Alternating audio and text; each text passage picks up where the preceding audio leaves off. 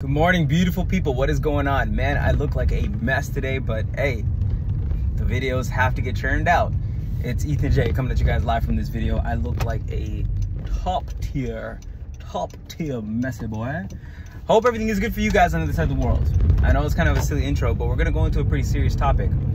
I hope things have been great for you guys and you guys are making strides in your personal lives and your businesses and whatever you guys do for a living. And I'm glad that you guys are tuning in. So I've been talking with a close buddy of mine, and there's a topic that I wanted to really talk about.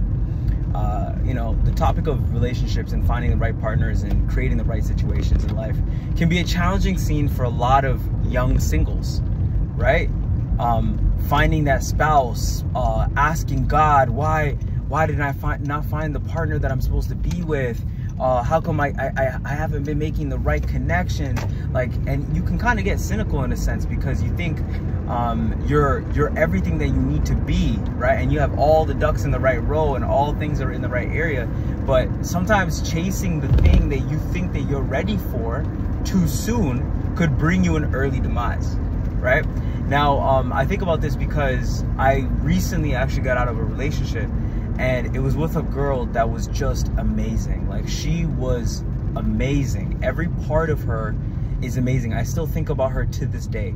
She was bright, positive, intelligent, beautiful, articulate, immaculate. Everything about her is just screams 10. She doesn't lack in any area of her life. And I know that's not true because we're all human, so we all have lacks. But the thing about her was she was very self-aware of herself, and she was working hard in her life, and she was always humble, and that kept her. Guys, the secret code right there to be an instant 10 is to work hard, be humble, and be positive. She had those traits, and she utilized them everywhere she went. She brought energy wherever she went, and she was a 10 every time that I saw her. And that's what got me to be interested in her. And I had to leave. I left her, not because of anything to do with her, but because of thoughts that I had within myself. I had to ask myself, this girl's studying to be such a powerful profession. She's going to change the way her family is living. She's going to become like the hero in her family. And here I am, being such a bad influence, taking her away from her purity and her innocence and bringing her into something that I wanted to do to fulfill my carnal needs. And it was eating me away every single day. And every single day that I saw her smile and I saw her study so hard, she would be up late nights studying for exams, and she'd be studying, you know, and then when I hang out with me and we would just do silly stuff, and I would just think to myself, like, you know, like, am I gatekeeping this girl's future right now? And I had those thoughts, and it would eat me up. And no one believes me, but this is really the reason why I sat her down and broke up with her. I loved her enough to know that I might not be the best piece for her future, right?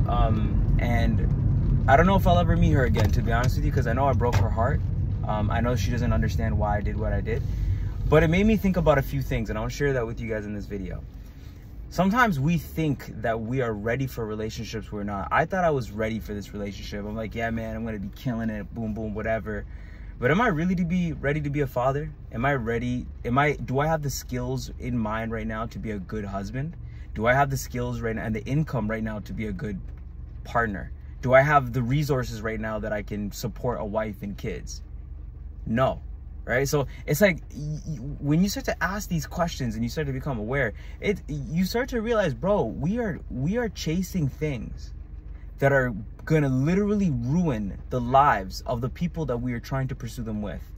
You're pursuing a girl, you're pursuing a wife, but you want to put your wife through financial hardship and struggle and potential divorce, right? And then her going bankrupt and having to go to a shelter or something. Because we as the men, we can't provide for her. And that's the traditional role as a man, is to provide and protect and to lead. So if we can't do these things, then why are we pursuing women? I'm saying this for you guys, but you guys are probably well along the path of development and the journey, the process of life. So you might be in a different stage of your life. I needed this stuff because it would have kept me accountable, right? So the moral of what I'm saying, don't demonize yourself for being single.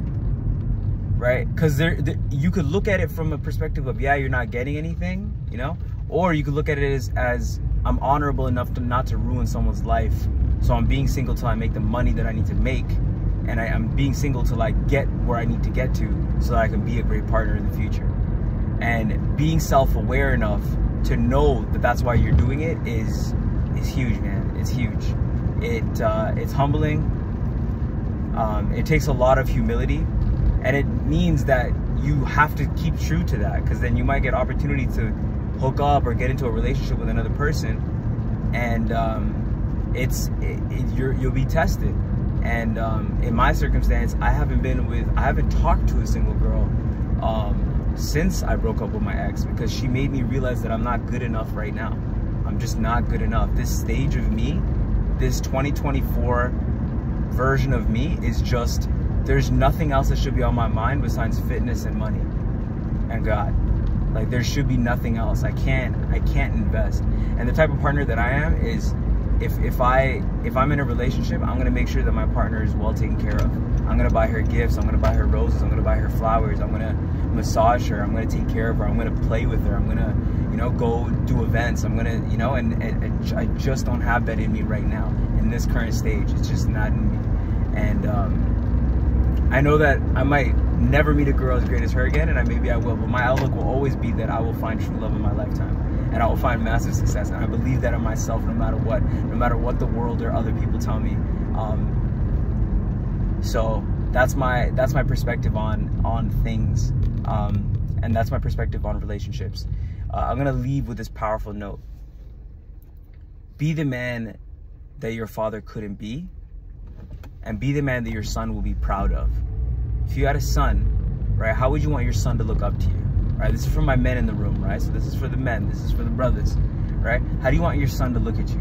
You want your son to look at you as this guy that's just working a dead-end job and never really tapped into his masculine potential, never really, you know, flourished, never really found his essence of being a man, never really, you know, never really learned how to fight, never really worked on his body, right? Is that how you want to be known to your son?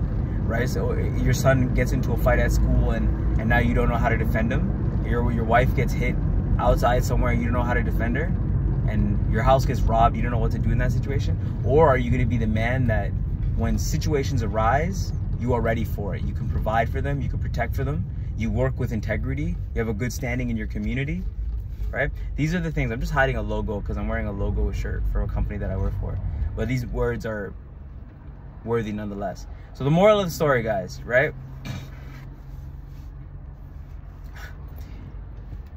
Every single day, go out into this world and become the man that you know that your son needs or your daughter needs, right? The future. And if you don't have children, this means just to visualize it. What would that father look like, right? What would he do? How would he represent himself? What would he do? How would he train? How would he speak? What skills would he have? And then become that version.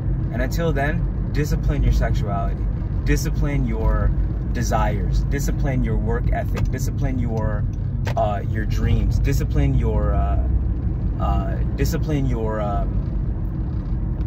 ambition, discipline your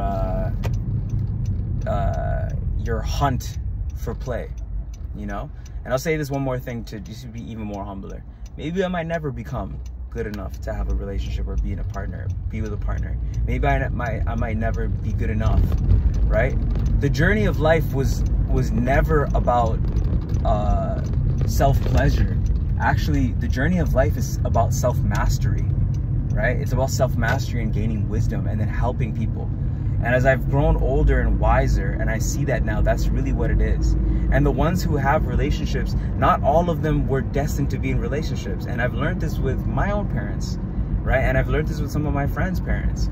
Some of these people just did what they thought was best, right? Yeah, let's just move to a new country and pop kids out, right? Sometimes that's not the best game plan. There's other aspects of life that are more important than just procreation, right? And one of the bigger things in life that a lot of people don't talk about is self-mastery. Mastering your budgeting, mastering your time management, mastering your vocationary skills, mastering your etiquette, mastering your leadership, mastering your faith, mastering yourself,